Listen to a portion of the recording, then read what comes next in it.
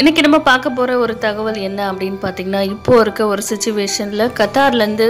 நம்ம இந்தியாவுக்கு ஒரு repatriation அதாவது ஒரு evacuation பண்ணிட்டு இருக்க ஒரு சமயத்துல இருக்கோம் சோ இப்போ வந்து பாத்தீங்கன்னா ஒரு phase 4 evacuation stageல இருக்கு சோ கத்தார்ல இருந்து நம்ம இந்தியாவுக்கு வந்து நிறைய ஆல்ரெடி வந்து ஒரு 150 flightsக்கு மேல ஆல்ரெடி போயாச்சு பட் இப்போ மறுபடியும் ஒரு phase 4ல வந்து பாத்தீங்கன்னா ஒரு 51 flights வந்து ஷெட்யூல் பண்ணிருக்காங்க இந்த 51ல ஒரு 12 flights வந்து நம்மளோட சென்னைக்கு மட்டுமே வந்து ஷெட்யூல் பண்ணிருக்காங்க சோ இப்போ ஒரு சில பிரச்சனைகள் வந்து ஃபேஸ் பண்ணிட்டு இருக்காங்க நம்மளோட தமிழ் மக்கள் not only தமிழ் மக்கள் இந்தியன்ஸ் அப்படினு பாக்கும்போது இப்போ வந்து பாத்தீங்கன்னா ஆல்ரெடி இந்த repatriation form வந்து எல்லாருக்கும் தெரிஞ்சிருக்கும் அந்த எம்பசி வெப்சைட்ல வந்து பாத்தீங்கன்னா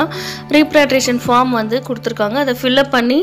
நீங்க வந்து ஒரு EOID நம்பர் வந்து எடுக்கணும் அது வந்து சப்மிட் பண்ணீங்கன்னா உங்களுக்கான ஒரு நம்பர் வந்து அலோகேட் பண்றாங்க சோ அந்த நம்பர் வெச்சிட்டு தான் நம்ம வந்து இப்போ இந்த repatriation flight பொறுத்த வரைக்கும் இப்போ இந்த 12 flights எல்லாமே பாத்தீங்கன்னா இண்டிகோ தான் வந்து ஷெட்யூல் பண்ணிருக்காங்க சோ கோ இண்டிகோ வெப்சைட்ல போய்ட்டு நம்ம வந்து flight வந்து இப்போ ஓபன் புக்கிங் வந்து ஸ்டார்ட் பண்ணிருக்காங்க சோ இப்போ தற்போதைய நிலைமை அப்படினு பாக்கும்போது இந்த ஓபன் புக்கிங்ல வந்து கண்டிப்பா தேவையானது என்ன அப்படினு பாக்கும்போது பாத்தீங்கன்னா EOID நம்பர் சோ எம்பசில ரெஜிஸ்டர் பண்ண அந்த EOID நம்பர் இருந்தா தான் நம்ம வந்து ஃளைட் புக்கிங் வந்து பண்ண முடியும் சோ நிறைய பேர் ஒரு சில பிரச்சனைகள் என்ன அப்படினு பாத்தீங்கன்னா இந்த EOID நம்பர் வந்து மிஸ் பண்ணிட்டோம் அந்த நம்பர் வந்து எப்படி நம்ம செக் பண்றதுன்னு தெரியல மறுபடியும் எங்களால வந்து ரெஜிஸ்டர் பண்ண முடியல அந்த மாதிரி ஒரு சில பிரச்சனைகள் வந்து ஃபேஸ் பண்ணிட்டு இருக்காங்க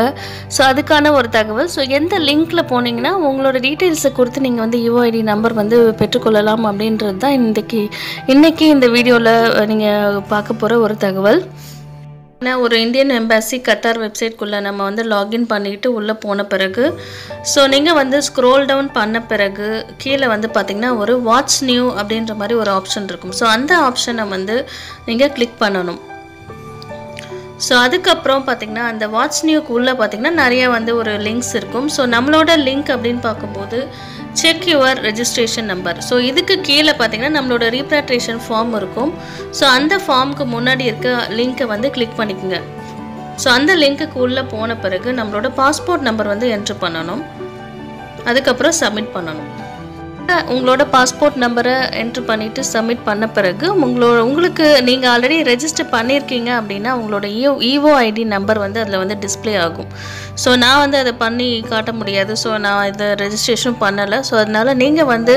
யாராவது